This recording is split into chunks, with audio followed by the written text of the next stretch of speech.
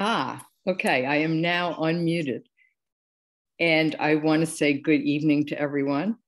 I'm Barbara Schildkraut, and I'd like to welcome you all to the 1063rd meeting of the Boston Society of Neurology, Neurosurgery, and Psychiatry. It is great to see all your faces. I'm sorry that it's virtual, but we're looking forward to future meetings that can be in person. So as co-presidents of the Society, Mike Fox and I want to really thank you for spending part of your evening with us. We know how phenomenally busy everyone is and how precious your time is. Tonight, we are going to be following a recent, really quite wonderful tradition of co-hosting a program with the Center for Law, Brain, and Behavior, facilitated by Bruce Price, who has been a really loyal member of the planning committee and a longtime supporter of the Boston Society. So we are extremely grateful to him. I also want to say that I'm very excited about tonight's program because last year's program, which was about false confessions, was really eye-opening. And so I'm expecting another wonderful program tonight. But before I turn things over to Bruce, I'm just going to be very another minute or two here. I want to let you know about our next and last program of the year. It's going to be on May 19th. And following another Boston Society tradition, this is a competition for trainees that we do every year in honor of Stanley Cobb.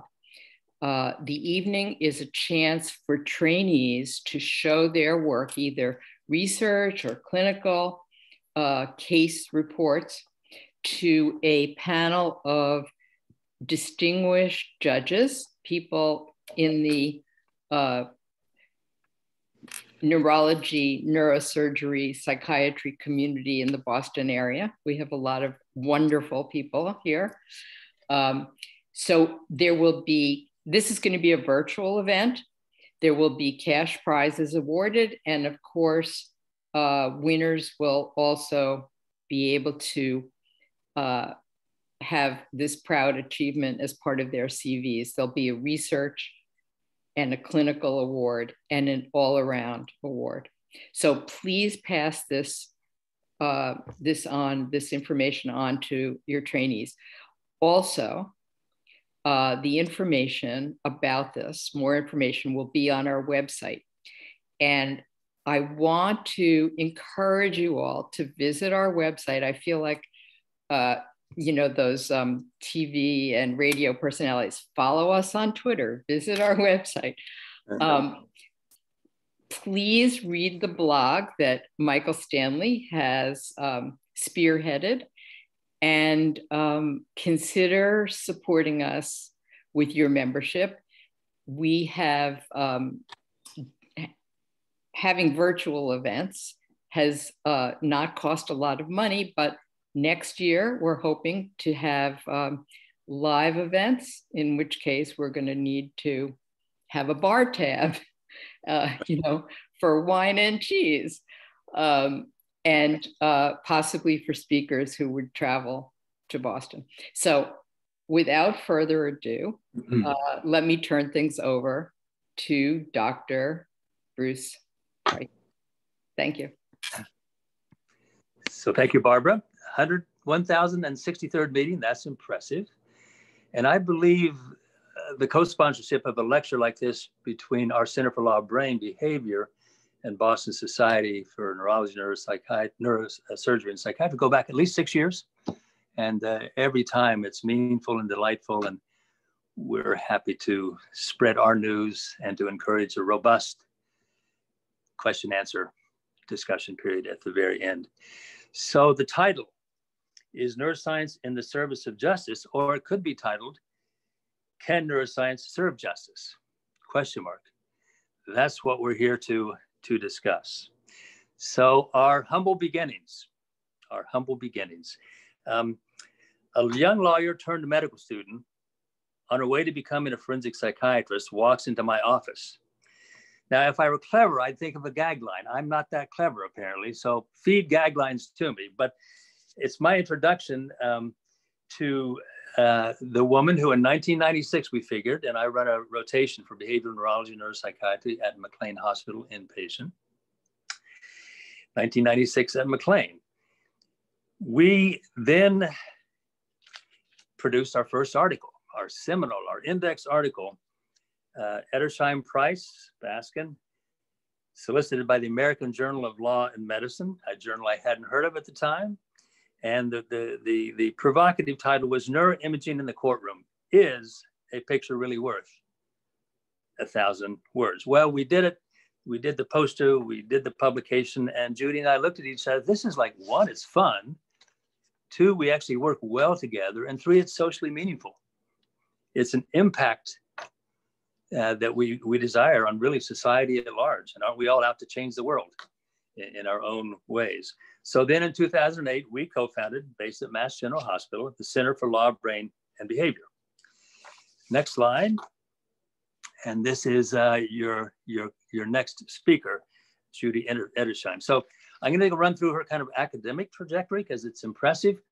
But for both Judy and Robert Kintrip, you know, the humanity behind this CV is always much more interesting. But here goes the academic part of Judy Edersheim's life.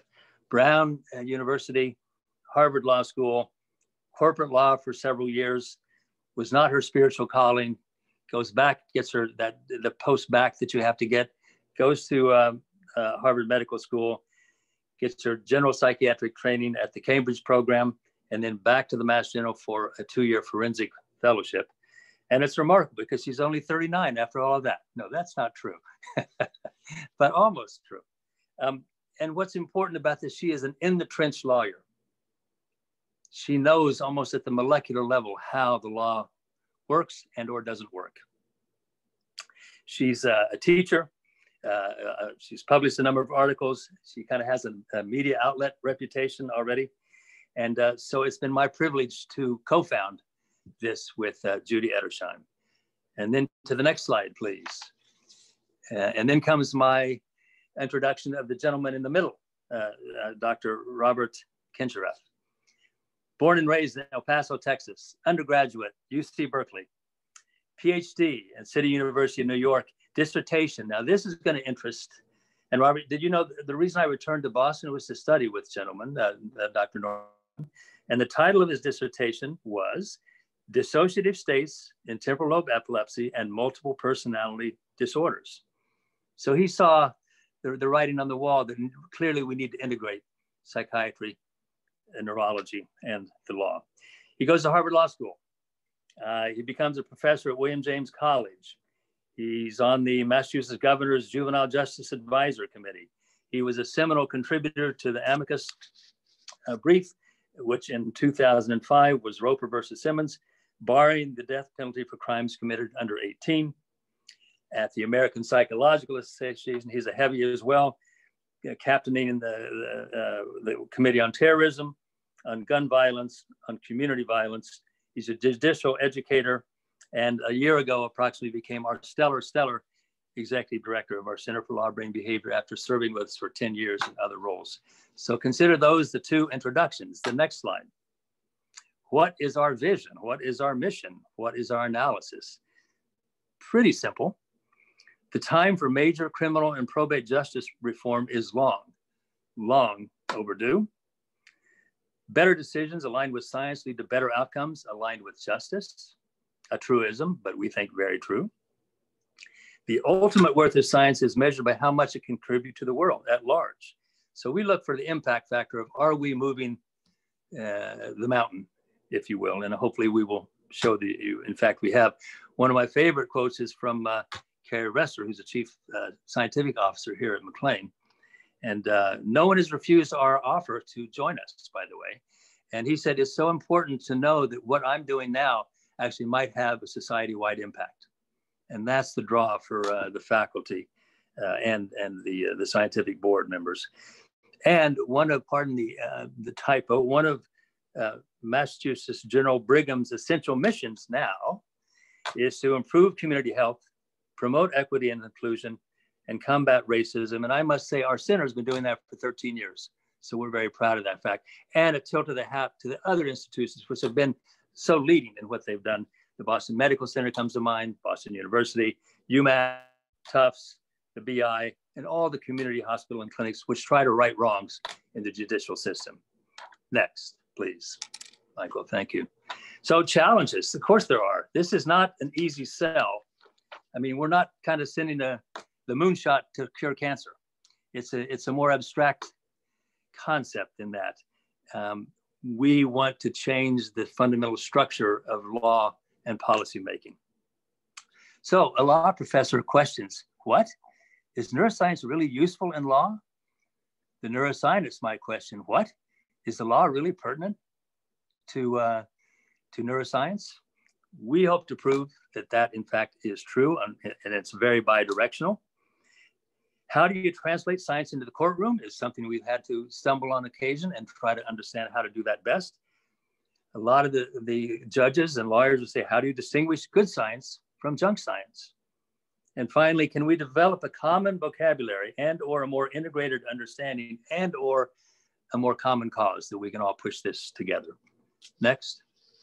So our current initiatives, of which two will be addressed today, juvenile justice and the role of brain science.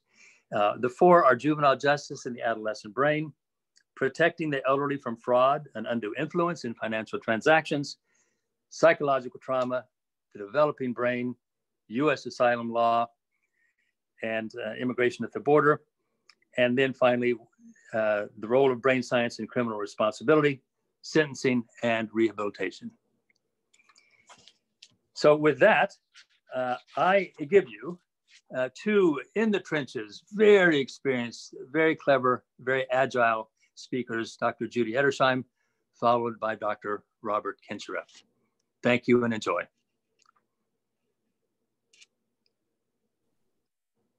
Bruce, thank you for that lovely introduction. And I'm so happy to see so many of my friends here. I'm going to try to do a screen share now. Get us a good view here. It's been a joy to work with Bruce. It's been a joy to work with Robert. And I can honestly say after 13 years, we're making tremendous strides in improving the law with neuroscience. I'm going to go at a really quick clip tonight because we have lofty goals for this lecture. I'm going to try to convince you of a few very important things. So here's the outline for tonight's talk, and we'll have time for a Q&A. Here's the agenda. Can neuroscience improve the law? Well, we wouldn't have spent 13 years, it's kind of the punchline, if we didn't think so, but we're going to convince you this evening. And we're going to do it with two specific instances, substance use disorders in the law and adolescent neurodevelopment and juvenile justice, even though it's out of order. So I know all of you went to medical school, and this meant that you made a very important detour away from the law. We're going to have to stop here for a moment. Don't be frightened. We're going to just alight on it and move on. But there are a couple of things you have to understand about the structure of the law before you can understand where neuroscience can make a contribution. So at the start, the law has a Herculean task, and it is actually to regulate all of social and political life. Well, how would you do that? How would you make that happen? You would set up a system that has behavioral standards for the human animal. You would decide how the average solid citizen should behave in a civil society and punish deviations from that behavior. So from around the year 1066 until around the year 2005, the standard has been this creature called the reasonable man. And this is a creature you meet probably the first week of law school. All the lawyers remember and are probably smiling. So maybe he's called the reasonable person now, but not usually. What was he like? Well, he was older than 13. Let's call that the bar mitzvah rule. And he lived forever. His faculties never dimmed, and he was fine forever. His individual experiences and memories had absolutely no effect on his thoughts or behavior. His values were universal, independent of culture or country, and he was a pinnacle of virtue. He was courteous and gentle and careful and perceptive and all the things a model citizen should be. The law is about mental states, and it was the reasonable man's mental state that mattered. And I could show you, I know you probably think that's silly, but I'll give you some examples that you probably know already, but don't think of in these terms. So negligence is actually the failure to do what a reasonable man would do. Defamation is something that would make the reasonable man think less of you. Foreseeability is only as far as the reasonable person needs to foresee. And crimes and the mental states that they punish are really, in essence, prohibited deviations from the reasonable man's reasonable behavior. And as long as we have a philosopher here in Robert, we're just going to delve very briefly. This reasonable man has a reasonable brain, and this reasonable brain had a remarkable set of ancestors. So from Aristotle, he inherited perfect memory. Memory was laid down on a blank slate, and he always remembers perfectly, especially when he's in court. From Descartes, he inherited perfect reason, free from all emotion. And because his reason is unencumbered, he foresees the consequences of his actions, and he accurately weighs all risks and benefits. And you can tell I'm being full of satire, but this is really what this was. From Kant, he inherited autonomy, independence. He always knows his own interests without any influencing social pressures or contexts. And finally, closer to home, that fella on the right is Mendel. And from Mendel, he inherited a brain that it was fixed from birth with a static genetic code. Oh, I can hear all the geneticists fainting. So here's the problem. Over the last 50 years, neuroscientists have actually developed, as you know very well, the ability to peer into a brain, images of static brain structures and functional neuroimages that show actually that none of this is true, that the reasonable brain is a myth, that brains and the people who house them aren't always reasonable. They're not average. They don't operate independent of age or circumstance or emotion or experience. And to continue to pretend otherwise in the legal system is really the basis of a great deal of injustice for juveniles, for people with mental illnesses, for people with substance use disorders, for people with neurodegenerative orders, or even just whose faculties have changed with age. So I hope I've convinced you that at least the law's conception of mental states needs updating. And these are the places I've put up here on this slide about where I think neuroscience can be helpful. In all of these places, we don't have the time to talk about this, but I think the most urgent space is what Bruce Price mentioned, which was the allocation of criminal responsibility. Criminal law needs urgent reform. And since crimes and the mental states they punish are essentially prohibited deviations from the reasonable mind's reasonable behavior, this is the lay of the land. So I'm going to do a quick tour, really quick. You all know this. What is a crime? The crime is a wrongful act, an actus reus, done with a guilty mind. And here's when the mind comes in. Well, sometimes there is no actus reus. You didn't do anything bad.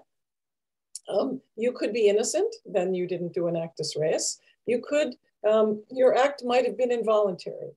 So if Bruce picks up my arm and he hits Robert with it, that's not my act, it's Bruce's. It was involuntary and I had no actus reus.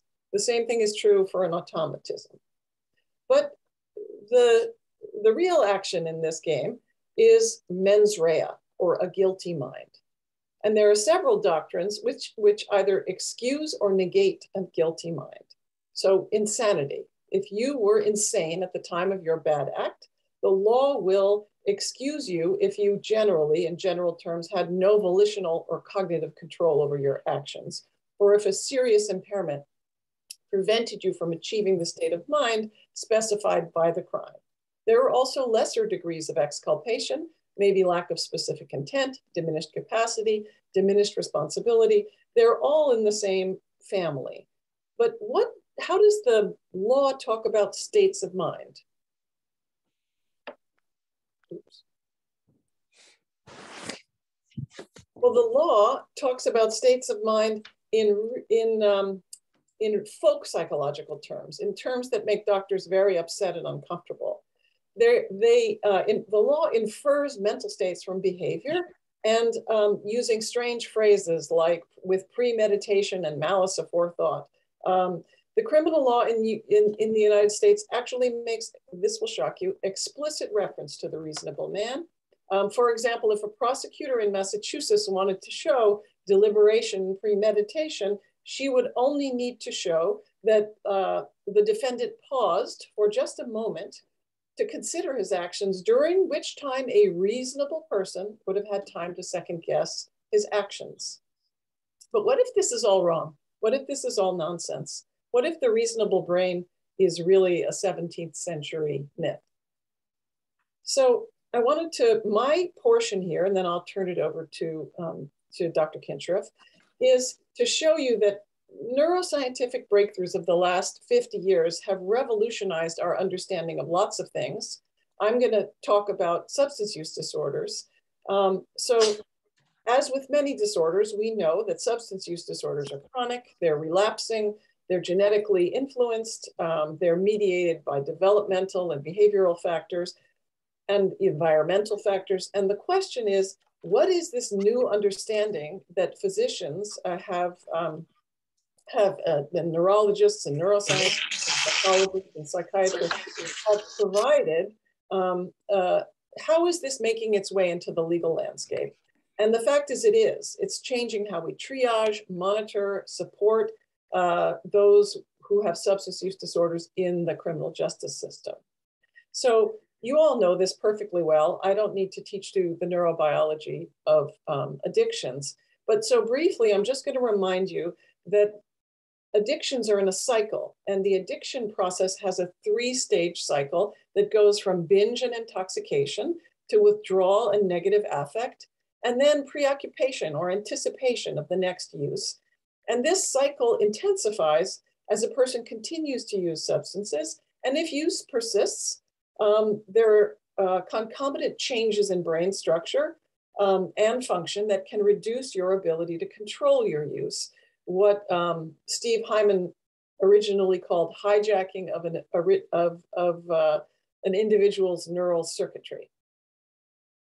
That came out a little blurrier than I thought it would, but what I'm trying to convey with this slide is that disruptions in the basal ganglia, the extended amygdala, the whole cycle here, the prefrontal cortex, cause substance-linked cues to trigger substance seeking, meaning they increase the incentive salience of the substance. They reduce the sensitivity of brain systems that are involved in reward and motivation and pleasure, which is kind of an evil scientist's design of something to torture a person. And they increase the activity of brain stress responses. And then finally, to really add insult to injury, they reduce the influence of brain executive control systems involved in decision-making and impulse regulation and emotion regulation. So it's the perfect storm of this terrible cycle instantiated in these brain regions. Okay, so you all know that. Now we have an interesting conundrum, and I want to beware of my time. It's the conundrum of cannabis. So the use of cannabis has increased significantly over the last 2 decades, mostly for young adults. 18% of adolescents and about 33% of college students in the US report using cannabis in the past month. And this growing use is actually occurring in the context of the perception by many that this is a harmless drug with a multitude of health benefits, several of which are not yet established. But that's not what I want to talk to you about tonight. What I want to talk to you about is that there's a growing body of evidence that shows that cannabis use is actually a preventable environmental risk factor for psychosis. And that's actually a great new paper from Mass General, from the MGH Depression Clinical Research Group and the Resilience and Prevention Program, that shows that early cannabis use increases the frequency of psychotic symptoms. So just very briefly, THC can cause short-term psychosis until the drug is metabolized, which you all know and have seen.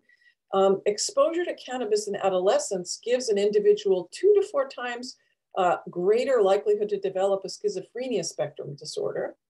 And there are estimates that about 15% of new cases of psychosis are attributable to cannabis use, not just coincidentally because of the much higher potency of cannabis, of THC in the past.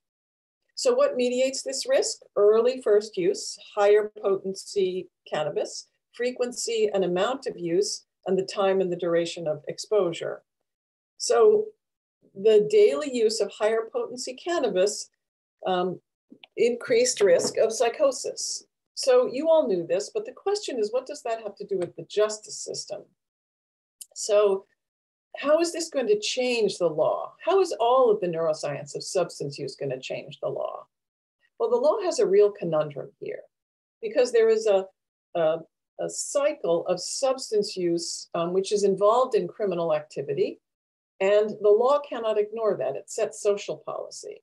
So how will it deal with understanding that something that starts as a voluntary act might somehow end up as something that becomes a chronic psychosis or a chronic mental disorder? So this is how the Massachusetts courts have evolved on this issue. In 1992, in a famous case, the statement was, voluntary drug or alcohol consumption is not a mental disease or defect to assess criminal responsibility, meaning you cannot base an insanity defense based on voluntary substance use.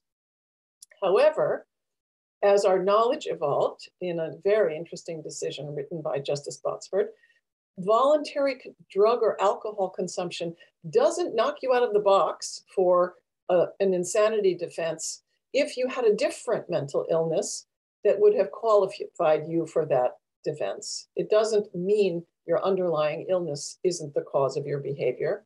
And then much more recently in 2020, the court started taking notice of what it calls, in legal language, fixed insanity, what we used to call an organic brain syndrome in medicine, which results from a drug or alcohol usage. So if you end up with a chronic disorder that is a brain-based disorder as the result of your substance use, perhaps the law will no longer consider this a voluntary act. All right, well, that's all very erudite. The law is catching up. But how is it going to change real cases? Well, it has been incorporated to have more just treatment for substance use disordered individuals, including medication treatment in facilities, triage to drug courts. But I wanted to show you this one case to drive this home. So I've protected all of these identities, obviously. I'm not going to reveal confidential information, but I'm going to talk about the case of Sarah, and the facts of the case are real. So Sarah was actually raised in Wisconsin. Excuse me, I'm going to take a second. Sarah was raised in Wisconsin. She was the youngest of 3 children in her family. And her family, they were very ordinary, hardworking, and quite observant Catholics. The family had no history of abuse, no history of psychiatric difficulties. There was no violence in the home, no significant mental illness. And Sarah herself was quite shy in middle school, but she did pretty well academically. She became more outgoing in her junior and senior years. She started socializing, going to dances, parties and such, but her parents were pretty strict. Her only infraction in high school was a day-long suspension for being caught drinking beer after a football game behind the stadium. So she did well in school. Excuse me, I'm so sorry. And she was accepted to actually a scholarship in California, to a college in California. So in California, her freshman year was pretty uneventful. She wanted to major in botany. First semester, she did very well, and she was a favorite of her academic advisor. She started partying. She stayed out late. She went to music festivals. She smoked a lot of weed. She was consuming cannabis edibles. And in February of her first year, she started having some conflicts with her roommate. She started accusing her roommate of alienating her from other friends in their social group. She got way behind in her studies, and her advisor was really concerned about her academic performance. So when she came home from freshman summer, she lived with her parents, and she worked at the local convenience store, but she spent most of her time online. She wasn't interested in her old high school friends, and she and her parents argued over rules and her unwillingness to help with household chores. And by the time she left for her sophomore year, her parents needed a break. In sophomore year, she immediately fell behind. She was put on academic probation, and then she switched her major from botany to communications to escape what she felt was her unfair advisor. She withdrew from her own social group at school. She spent all of her time basically online or playing video games. And in December of her sophomore year, she lost her scholarship. She was placed on leave, and the school said that she couldn't return unless she had a psychological evaluation. So she never received that evaluation, by the way. So back home, she shunned her old friends, and she became very irritable. And at times, the irritability would verge into aggression. So she shoved her mother in a fight for breaking curfew. And then her parents brought her to church counseling, and she refused to speak, even with the minister there, the priest there. They asked her to get a job and pitch in with household expenses. So she picked up her old job at the convenience store. And within 2 months, she was fired for arguing with the manager, who also incidentally accused her of stealing from the cash register. The final straw was she was arrested for shoplifting, and her parents grounded her, and they cut off her internet access, and they put her to work in a groundskeeping job for her uncle.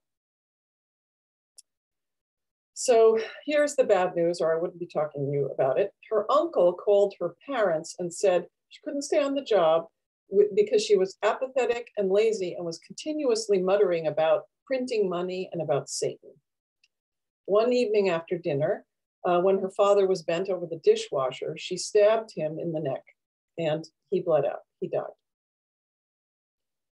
So she was 19 at her arraignment on a first-degree murder charge, and her attorney called me and said that she was off. He wanted an evaluation for criminal responsibility and for competency to stand trial. He said that she distrusted him and said that she told him that the ghost of her father was inside the judge. So I reviewed all the history. I spoke with her 2 older brothers. I talked to her mother, and I learned some additional background. Over the past 20 months, she'd become aggressive, unreasonable, and in their words, lazy. She started making things up, they said, about her father, insinuating he wasn't who he pretended to be. And one brother told me she was smoking weed all day, 7 days a week, and was stealing cash from the store to pay for it. So I interviewed her a great number of hours in her jail cell. She spent most of the time reading the Bible and mumbling. And this is what she said: "My dad was Jesus. He didn't come for peace. He came with a sword. Growing up all through my life, I was a child. I never had the effects of being old or just being ugly. People were pleased by my company because of my looks. I thought I was God. I was blinded. I'm not sure if I was controlled by Satan." So obviously I asked her about the offense. And she said, well, I thought before it happened my thoughts before it happened was struggling. He was in the room and a spiritual battle was going on. My dad became a target because there was a spiritual battle. It became a negative atmosphere. Now I know I was walking in darkness. My actions became blinded. So if you are a psychiatrist listening to this, what you're hearing is thought insertion and thought broadcasting, the psychological signs of a first break psychosis. And she had gone off the rails, in my view, partly because of an intense exposure to cannabis. It had steeped her brain. Her dosage was enormous for someone who had been cannabis naive before she went to college. So the day after I saw her, she assaulted a corrections officer. And the day after that, she punished herself for it. This is a tough slide. So she attempted to take out her eye, and she kept on muttering from Matthew in the King James Bible, "If thy right eye offend thee, pluck it out and cast it from thee, for it is profitable for thee that one of thy members should perish, and not that thy whole body should be cast into hell." So at this point, both the prosecutor's evaluator and I agreed. She was found not competent to stand trial. She was remanded to a high security psychiatric facility. That was 7 years ago. She actually remains chronically psychotic, still breakthrough psychosis on antipsychotic medications. She's on 5-year commitments to the state facility. I mean, this is an immense tragedy all around. But that understanding of what happened to her and why, and how it should be legally relevant to her triage and treatment is because of the modern psychology, neuroscience, neurology of substance use disorders. So with that sad story, I'm going to turn it over to Dr. Kincheroff. So that would have been a fixed insanity syndrome. And now I'm going to turn it over to Dr. Kincheroff for the adolescent brain. Stop.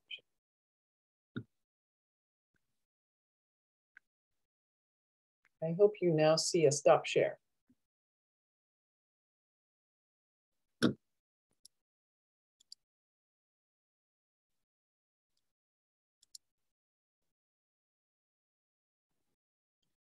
And just remember to unmute yourself, Robert, and then we'll be good to go.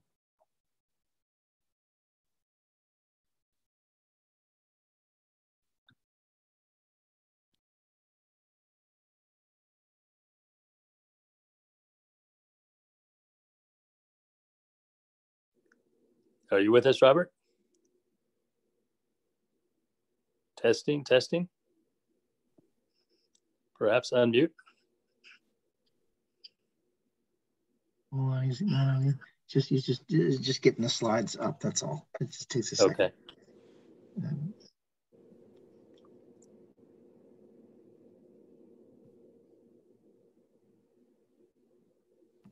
Okay, how's that? Looks great. All right, we'll go from here. So thank you, Bruce, for the very generous introduction. It's good to see so many people here from so many eras and activities of my life over the years. I'm going to be talking about, if it will permit me, come on, there we go.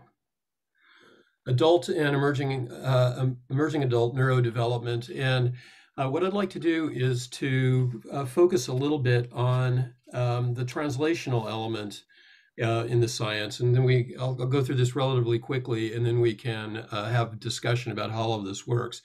One of the challenges is taking what is often quite complex neuroscience and bodies of research, often from multiple domains, and then to construct them into a narrative that is accessible for legal professionals.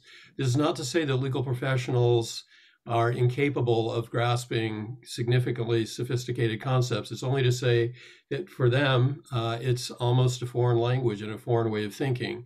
You don't learn to think in law school the way that you do if you're in a science-based enterprise. So as we go through this, I'd like to say that I'm showing you some slides about adolescent emerging adult neurodevelopment, not because I don't think you already know it. I think you do, and that's one of the reasons why I'll go through it fairly quickly.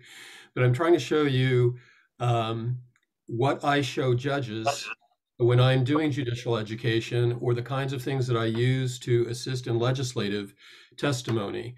And I have to admit that my goal in many cases is not to make them sophisticated so much as it is to give them what I think of as a public broadcasting system level of familiarity and comfort with the material, so that they can at least feel confident to ask questions and to probe for more. And in the real world, very often, get one of their law clerks to be doing some further research for them and find cases where the same kinds of material or issues have shown up.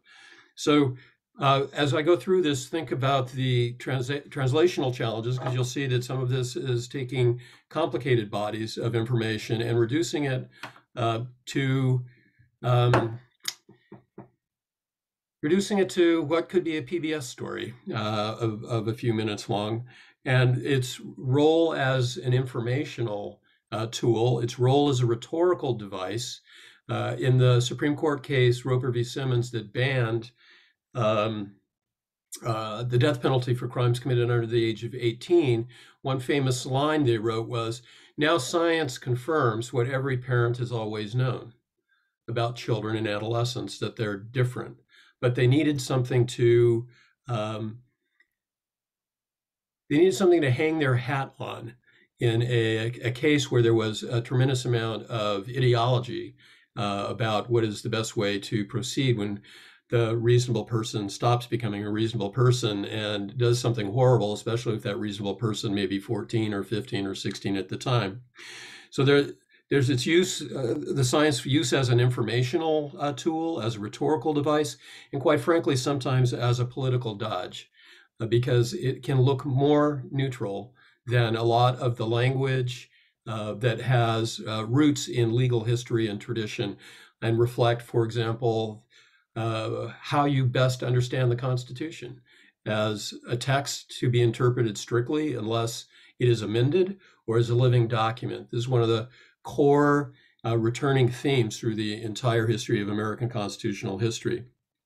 And I'll also show you the ways in which people doing the translational science, to get the most bang for their buck, both as judicial educators, legal educators, but also as expert witnesses, often increase their impact by weaving the neuroscience in with social, behavioral, and neuroscience into a narrative that they can digest and they can think about from a legal point of view.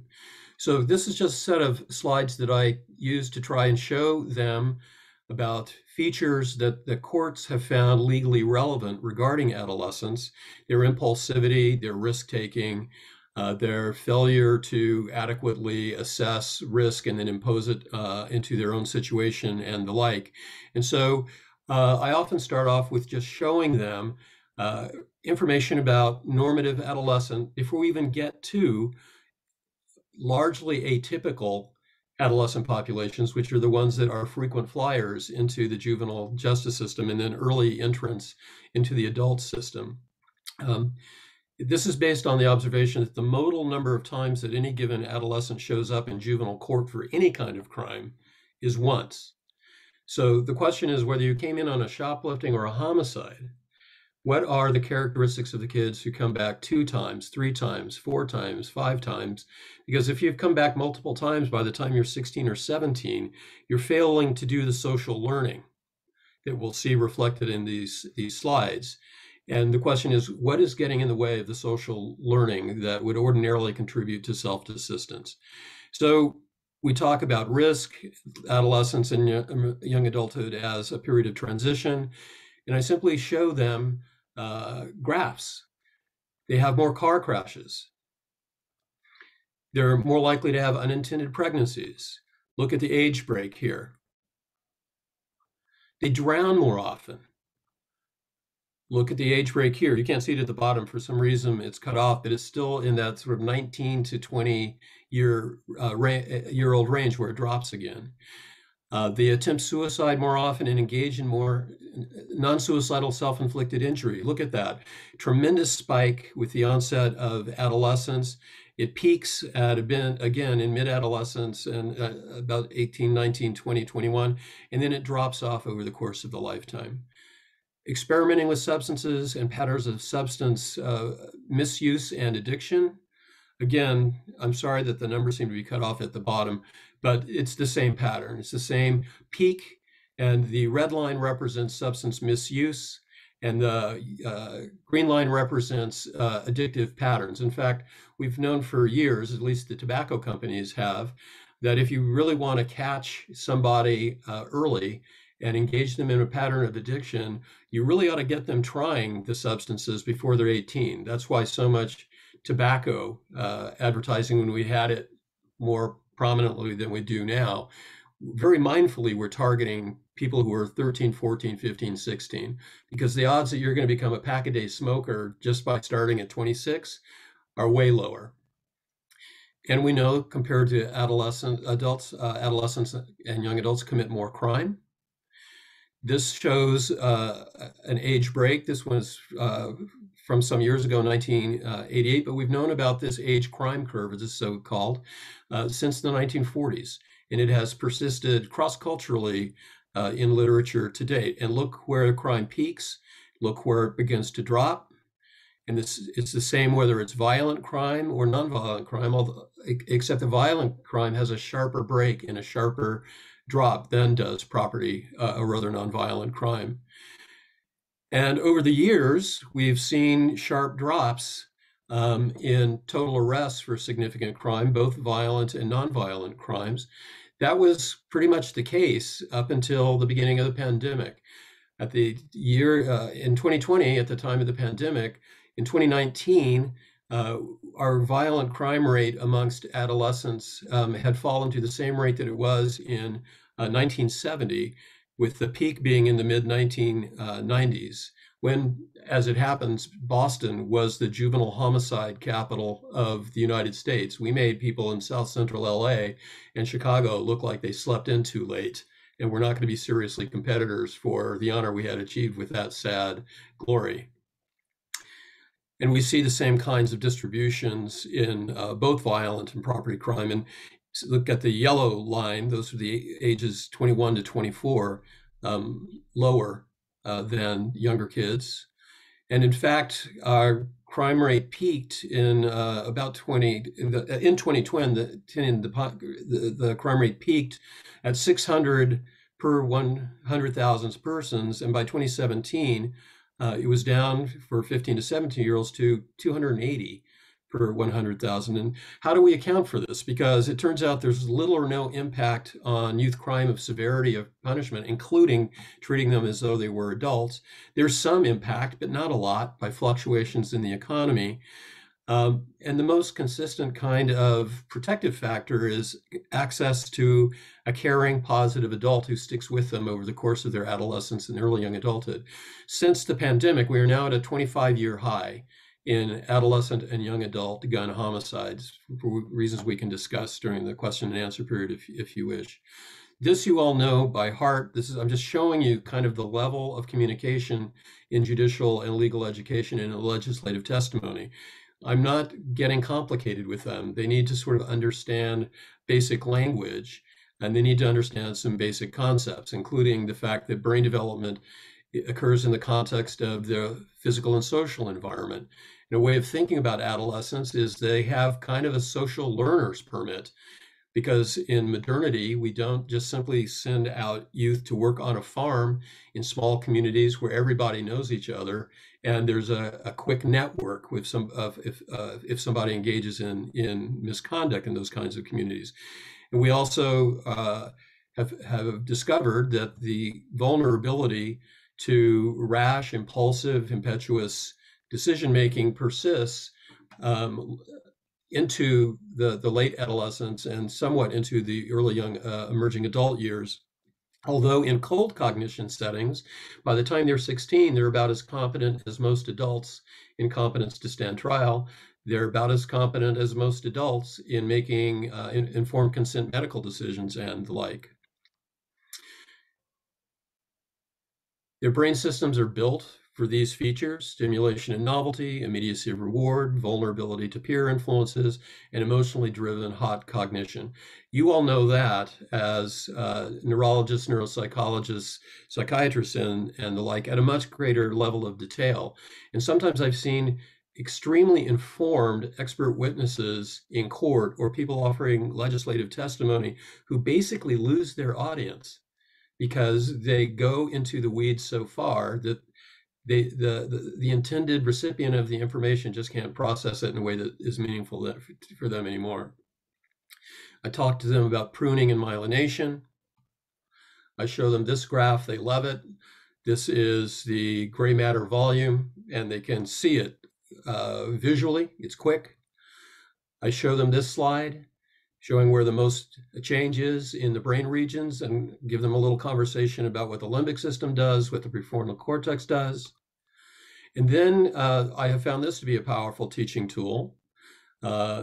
This is simply a graphic representation of research about developmental changes with age, impulsivity down, sensation seeking down.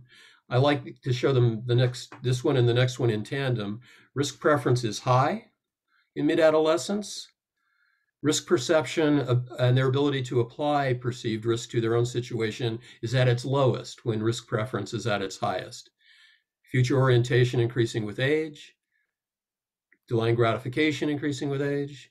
They literally spend more time thinking about hard problems as they do with easy problems as they get older. More resistant to peer influence. I show them this slide, which shows brain activation when an adolescent believes that they are being watched by friends, watching and then comparing that with the slide below, which is an adult. And on some level, this seems to be almost too much of a caricature. But this is information that many of them don't have, or they've never really thought about it in quite this way. And they're making decisions now, for example, about whether or not the age of full criminal culpability, which is currently at age 18, should be raised. And asking, well, doctor, if it might be raised because of these features of adolescence, where would we actually draw the line? And I'm not sure that there's a clear neuroscience answer to that, although we can certainly think about where it probably shouldn't be drawn. They like this slide a lot.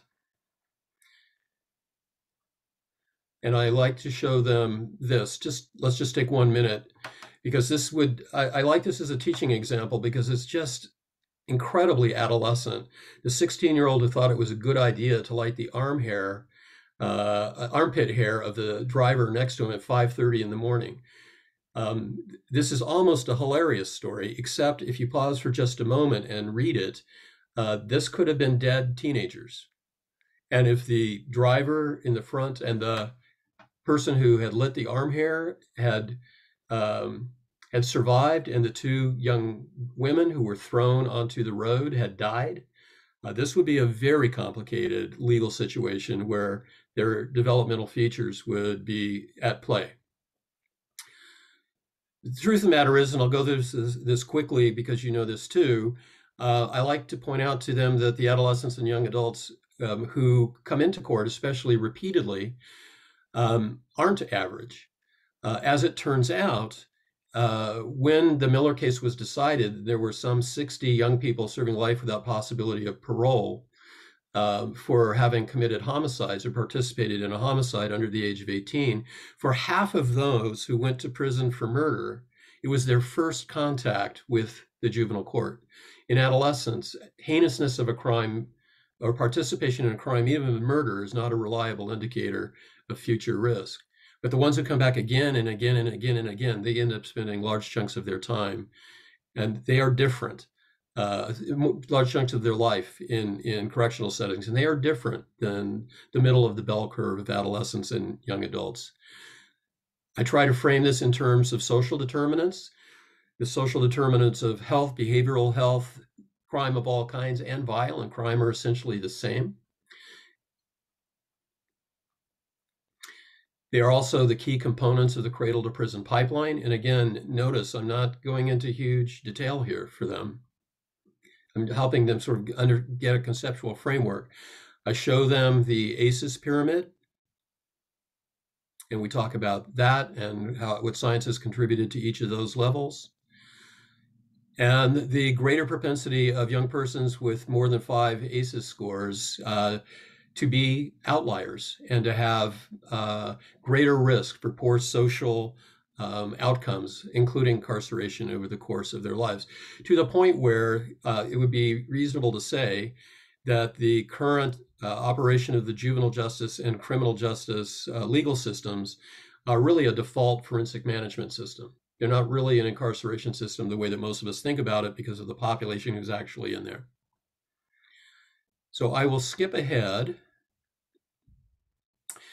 Some of the legal domains implicated here include non-custodial contacts and custodial Miranda interrogations. By custodial, I mean that magic moment when you are no longer free to leave, when the police want to talk to you. And it was 2011 in a case called JDB versus North Carolina, when the U.S. Supreme Court formally articulated that because it had never been relevant before in a Miranda Fifth Amendment analysis, that a child's age is actually relevant to whether or not they can intelligently, knowingly, and voluntarily, which is the standard, waive their Miranda rights. And police need to take that into account. Competence to stand trial, which used to be very, very adult-like. Now suddenly people begin to think very differently about an adolescent's ability to understand factually what's going on, and the difference between that and a rational or appreciative understanding of what's going on, especially for defendants under the age 16. Trial and sentencing as adults, there is a great deal of sort of legal knife fighting, if you will, around the best way to handle them and to what extent, which adolescents or emerging young adults need to be subjected to the full brunt. We can circle back to this, but felony murder doctrine, which is the idea that if you participate in something that is a felony and it leads to the death of someone, you are as responsible legally for that death as if you pulled the trigger yourself, even if you were the 15-year-old who didn't even know your cousin had a gun and was sitting outside of the convenience store in the car acting as a lookout. Conditions of confinement, priority and practices such as shackling and protective segregation, which is really solitary confinement. We're even seeing this information about neurodevelopment being applied in civil cases, such as a case in the Compton School District case where the argument was made that a child who would emotionally dysregulate and misbehave was actually being punished for having a severe, unstable, fragile post-traumatic stress disorder that was a result of the tragic circumstances of his life. So the basic doctrinal point, I'll jump through here, from the US Supreme Court until very recently, is that children are different and death is different. And as a result, they began to think about the tension between science being useful to provide group information and make group distinctions, and think about the potential challenges to the reliability of science and neuroscience in particular for making individual distinctions and applying them in individual legal cases in trial cases. Most recently, in the juvenile life without possibility of parole context, it had seemed that a case called Miller versus Alabama would require, before sentencing a juvenile to life without possibility of parole, that a court would have to determine them to be permanently incorrigible. Of course, there's no science that allows us to look at somebody at 16 and say they are simply beyond the capacity for rehabilitation. So the court in 2021, Jones versus Mississippi, backtracked and essentially gave us Miller Light. The court doesn't have to find permanent incorrigibility. They just have to say, without telling us how they did it, that they considered the youthfulness of the young person that they're sentencing. Other courts have gone the other way and have been very open to this neuroscience, and in a Washington State Supreme Court case decided that life without possibility of parole was unconstitutional, not just for persons under the age of 18, but up to age 21. And they made repeated references to the science. So I'll stop there, but I think we are at the cusp of a developmentally informed jurisprudence, and but the battle has been joined, but the battle has clearly not yet been won. And so we need as much science and as much translation into the legal system and the policymaking domains as we can possibly get together as colleagues. Thank you.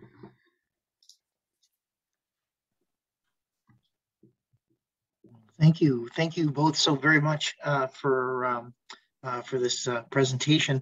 There are a few comments in the chat, and please, if you guys have questions or comments, do just plop them in the chat, and then we can go through them.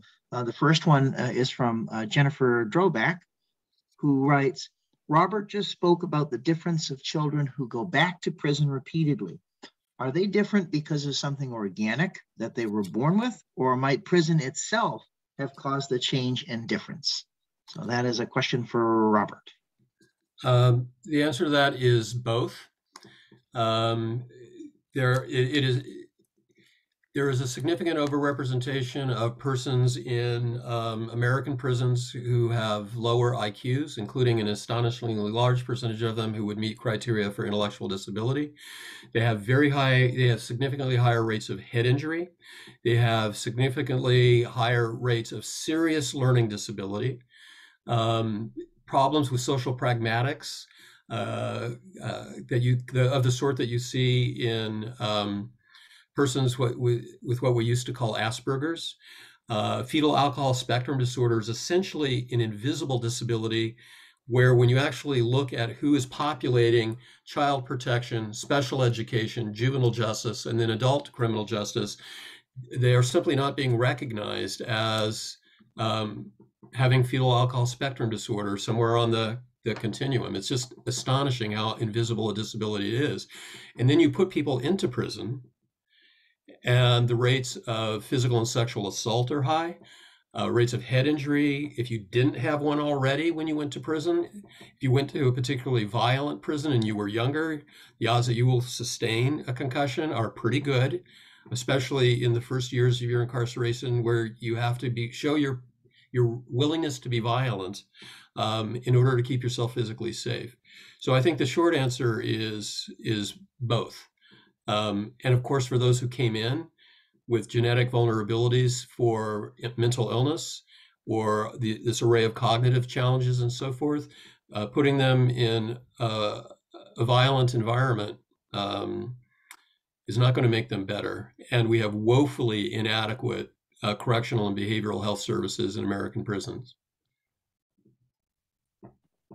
Awesome. David Green is the next one in the queue, and he writes, can we address the variation in court decisions and juvenile sentencing with respect to the region of the country, the race and class of the defendants? That is, can we address the explicit or implicit bias of judges and judgments rendered, where the relative merits and expert testimony of cases before the court are overridden by the judge's power to impose their own bias? So it's a question of bias in the law. Well, I'll take a first crack and then I invite Bruce and Judy to weigh in. I mean, yes, there are extraordinary regional differences. If you unpack the regional differences, you often will find the not too well hidden vestiges first of chattel slavery, then of decades of Jim Crow. It is not an accident that persons of color are disproportionately incarcerated in the United States, and that for those offenses, they spend substantially more time, very often, than white persons convicted of the same crime in the United States, and certainly more time than in every other developed country. So there is certainly that. And one of the interesting conversations Judith and I have been having recently are with judges who are recognizing that they have both a systemic problem that is very complicated and historically rooted, but they don't know quite, now that I realize I have implicit biases, what do I do about it? How do I recognize something that is by definition something I don't know that I'm doing? And that raises some really interesting questions. I know that there are a lot of people who will give you implicit bias training, but I'm not aware of a robust body of research that says if you teach people that they have implicit biases, that they go do anything differently on Monday morning. I think that's eloquent. I think it's an amazing question that covers a lot of ground. I'm going to go back up to 1,000 feet on the nature of the question as well. Back to the legal system, I'm afraid. We have a very strange legal system in this country. It's inherently adversarial. We don't have a code system. We have people fighting as if this cloud will produce the truth. That may or may not be so. But there are embedded values in all kinds of levels of what counts as truth in the courtroom. Even putting blatant racial bias of this system aside, which is a big even. Robert has just spoken to that. I'm not glossing over it. The reason the disproportionate number of persons of color in our system is a crime itself results from both impoverished communities, the way we fund schools, community violence, the number of police contacts that those youths have that are disproportionate and overly severe. We could talk about just that. But with respect to the legal system, criminal law is a common law of each state and varies state by state. Very few crimes are adjudicated at the federal level, maybe racketeering, obstruction of justice, such things. But most crimes are, national drug dealing, but most crimes are the creatures of the state. And what's also interesting is you can't predict that traditionally liberal states are going to be more enlightened about criminal sentencing. Massachusetts is not a liberal state with respect to criminal sentencing. Now, we have a very forward-thinking Department of Youth Services. We have a very erudite bench, and we have an increasingly amenable district attorney's office with progressive policies, but that hasn't been historically true. That's only recent. So you can't say, well, Massachusetts is going to give lighter sentences to juveniles. That's simply not true. So it's a really interesting conundrum. Much bias is built into the fact that this is a jury system. And in every jury instruction that I've ever heard, almost, the judge will turn to the jury and say, ladies and gentlemen of the jury, use your common sense. That's a classic line of a jury instruction. And what they mean is, don't be swayed by the bias of the attorneys. But it says it's almost summoning their own biases based on common sense. So there are a lot of structural barriers in the legal system especially our legal system, to erasing this bias. But bird by bird, the Center for Law, Brain, and Behavior and our colleagues at the Juvenile Law Center and all across the country we're working on it. Beautiful question. There's a kind of tandem question about reception of this new approach, or thinking about the blended borders between neuroscience and the law. So Barbara writes, can you tell us how your work has been received by judges and other lawyers? And then Andre, sort of in the same token, says to each of you, are you hopeful that much of this new knowledge is embraced and willing to be considered by government-employed forensic experts, most of whom might be considered aligned with the prosecution side of the criminal justice system? So I want to say one thing. If Andre is Andre Davis, he is being very modest. Please speak. Andre Davis is a distinguished Fourth Circuit judge and a veteran of, he is both a member of our advisory board and he is a force for criminal justice reform in the nation. So thank you for being here, Judge Davis. And then if anyone else wants to answer, I don't want to monopolize. I would say it's like the small print at the bottom of the advertising. Kids, don't try this at home. Individual results vary. And there are some judges like Judge Davis, Judge Crawford, who was on the probate bench here in Massachusetts. I mean, I could give you a list of judges who are very forward-thinking and very interested in moving this along. We have a terrific ally in the Federal Judicial Center, which has allowed us to run annual series that we call Science in the Courtroom, where we teach them about many of the things we've been discussing this evening and more.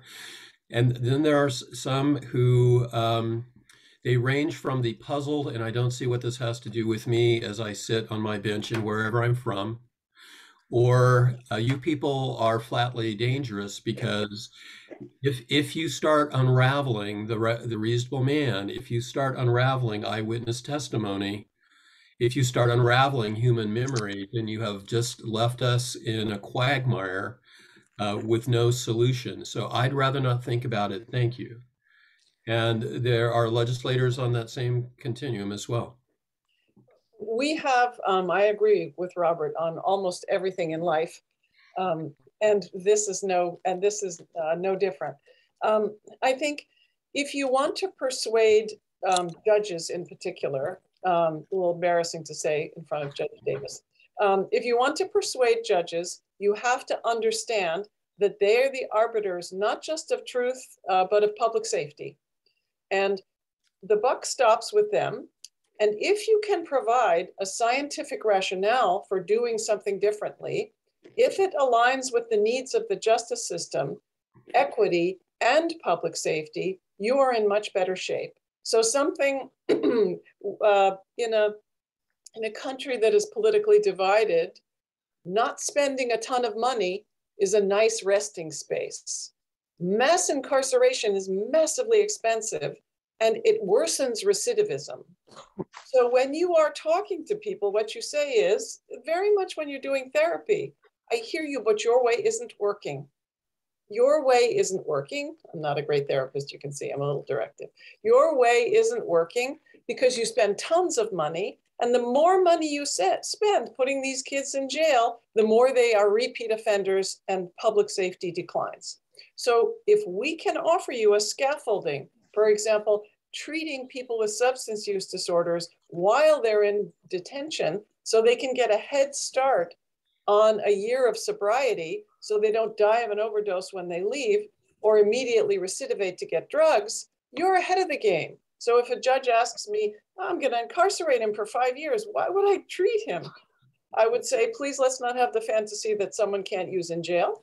Let's not engage in that, because you know that's not true. And second, it takes years of relapses before you have a year of sobriety. So let's use the incarceration period with medication-assisted treatment and go for it in that manner. And then if you give someone an algorithm that is scientifically based, that you're willing to live by, it also gives them cover. No one is going to be able to predict human behavior. If you do well for 9 out of 10 cases, there will be a 10th one where it doesn't work out. There will definitely be, in Massachusetts, the code word for that is the Willie Horton case, which was a disaster. But every judge fears letting someone go who harms the public, or shortening a sentence and having that be the wrong decision. But there will be outliers. No prediction of human behavior is accurate all the time. But if you have an algorithm that is scientifically proved, that is demonstrated, that is based on appropriate psychometrics and population-based data, then you can convince them to use it with the caveat that no one is right all the time, and that they will be protected because they did their best to do right by social justice and public safety and what is right and equitable in our society. And that's really the shtick. That's really, and it's the truth, so it helps. I find it of interest that a year ago, in a Congress that can't apparently agree on lunch, or perhaps even the planet that they're both on, managed to begin movement towards a fairly significant criminal justice reform bill, imperfect to be true, and they came at it for different reasons. The progressives thought our criminal justice system is racist and inhumane. The conservatives thought it's extremely expensive, and we have the highest recidivism rates of any developed country in the world by far. They came at it from different perspectives, but they could agree that it's not working, and public safety is what we're after. If we can achieve public safety and still provide some degree of justice and human dignity, all the better, from the progressive side. And from the conservative side, if we can achieve public safety and lower our financial exposure, all the better. So that's the first point I want to make. The second point I wanted to make is it's really interesting where you find natural allies. I spent most of my professional career in an environment where, mental health professionals were not comfortable political bedfellows with law enforcement, and law enforcement were very suspicious of us. And now some of the most powerful voices for this kind of approach are coming from law enforcement because they have to deal with the failures day after day after day after day. And many of them get it. Probation and parole officers, many of them get it.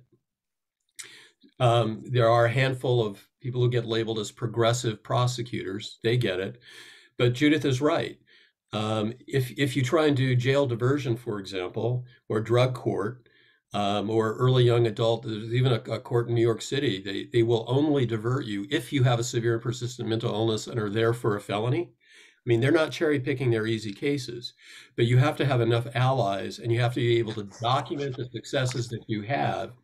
So when there is the horrible case that's going to hit the local newspapers and TV, people say, yeah, you're right. But we also have people who die in surgery, but we don't stop doing surgeries because surgeries work most of the time for most people. And that's really the kind of, communication you have to have with it. You have to create a political buffer zone. Great. I'm very interested.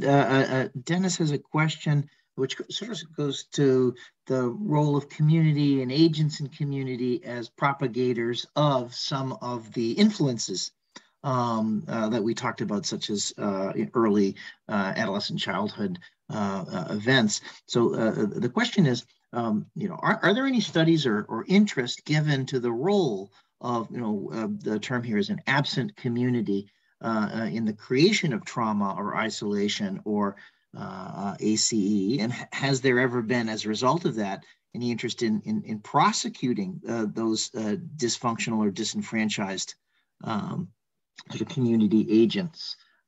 So it's sort of like, how do you sue City Hall kind of a question, but with more of a cultural lens or community lens. It's a very intriguing question, complicated question. What are your guys' thoughts on that? I'll be candid, I'm not sure I understand the question. Ooh, well, we could ask Dennis to unmute. Sure, please. Yes, hello, everyone. Thank you so Dennis. very much for this wonderful presentation. I'm sorry, I'm a French speaker, so I'm trying to translate as I'm going. This is my question. Now, in the examples and information that you gave, it really is aligned with restorative justice.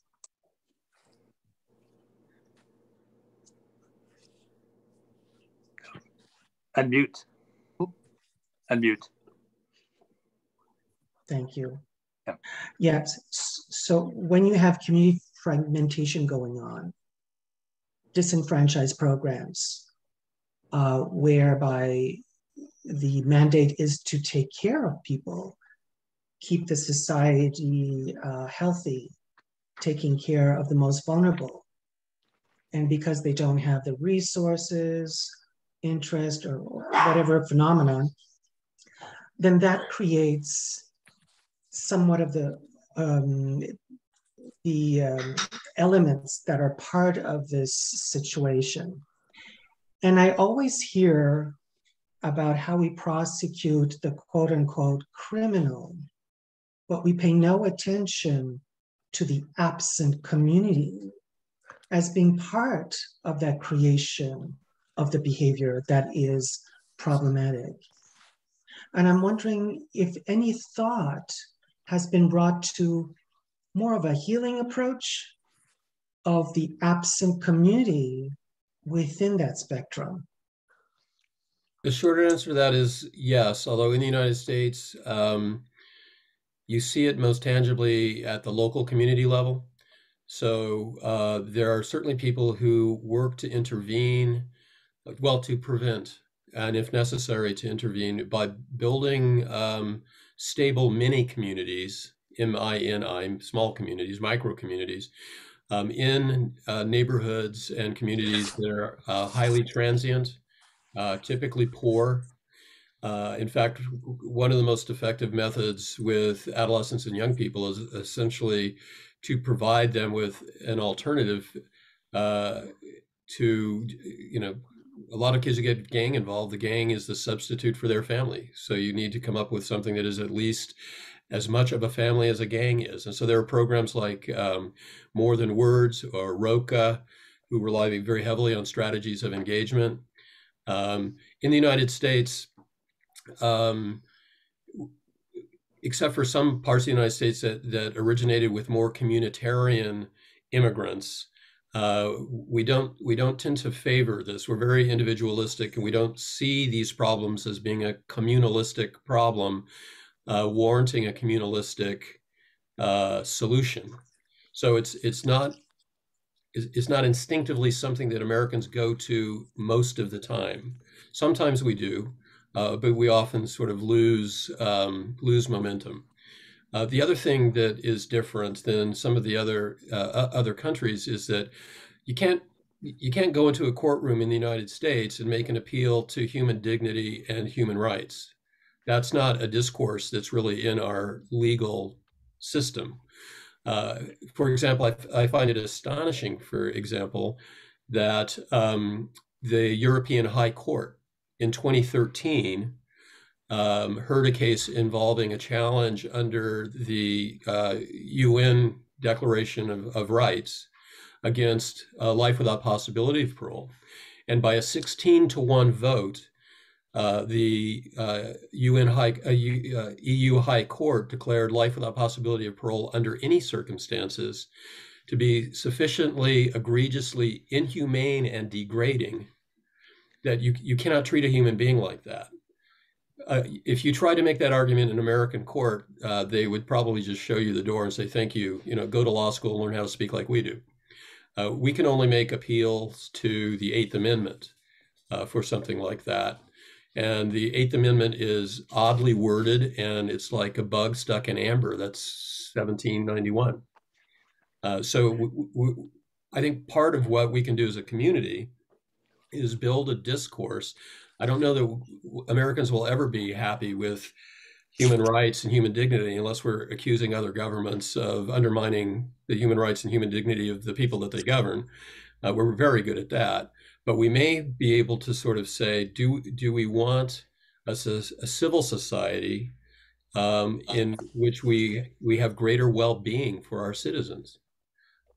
Because the costs of not doing that, the financial costs, I don't think a lot of people care about the moral costs, but the financial and social costs of failing to attend to what human beings need for adequate development, those are horrific costs. But it's a hard discourse to have in the United States. Yeah, I mean, Robert and I see this one eye to eye as well. One of the reasons I started my frame talking about the legal system is that some of these arguments about the neuroscience or the harms caused by the system have to be shoehorned into claims that fit the American legal system. So, for example, Robert and I are engaged in this right now and spent a good deal of today doing this, thinking about the instantiation of emotional harm in the brain. So the American legal system clings to a dichotomy that would make most physicians, neuroscientists, psychologists, neurologists faint. And it is that somehow there's a mind-body dualism that you can recover based on physical injury, that is very different from mental injury, that somehow mental injury occurs, but it's not in the brain, so it's not a physical injury. And lots of doctrines won't allow you to challenge. For example, we're filing a brief tomorrow on the physical brain injury caused by solitary confinement. And the reason we're talking that way is because this country has no shared values around saying prolonged solitary confinement is terrible for the mind and the soul and has physical and mental consequences that are chronic and barbaric. What we can say is, under the federal recovery statute for failure to, so the Eighth Amendment means if you're taking care of someone in prison, you have to attend to the medical needs of the prisoner. You put them into solitary confinement. This didn't attend to their medical needs. They had a physical injury. What? Show it to you in the brain, and we're Chocolate? going to sue you for that. So Thank you. You have to base a claim on a physical injury. And as we learn more about, one of Robert's great specialties is making adverse childhood experiences understandable in the court. I would love to make the argument that you're making under the rug there, which is, for example, when we deprive people of equal services in this country, we are destining some people, usually wealthy white people, we are destining those people to succeed on every level: physical well-being, mental well-being, financial well-being. How is it that this is a country that can fund public school with local property taxes? We don't have to do that. We don't fund our railroads that are national with local property taxes. So you cannot make a moral argument about that that's going to succeed, because this isn't a country of shared moral values. We have very disparate moral values, but we can make an injury argument. And the more we know about how, for example, traumatic experiences alter the physical structure of the brain and the connectivity and the neuroendocrine systems of the brain, the more we can make a convincing argument that says, this counts as injury in your scheme, whether it's for solitary confinement or it's for juvenile brain development, or, that is the strange road you have to hoe if you're going to get there. Well, thank you both. But Dennis, we're kind of at time. I just want to, it ended in such a beautiful moment. It's like that line from Aristotle, kind of, man perfected is the best of animals, but when separated from law and justice, he's the worst of them.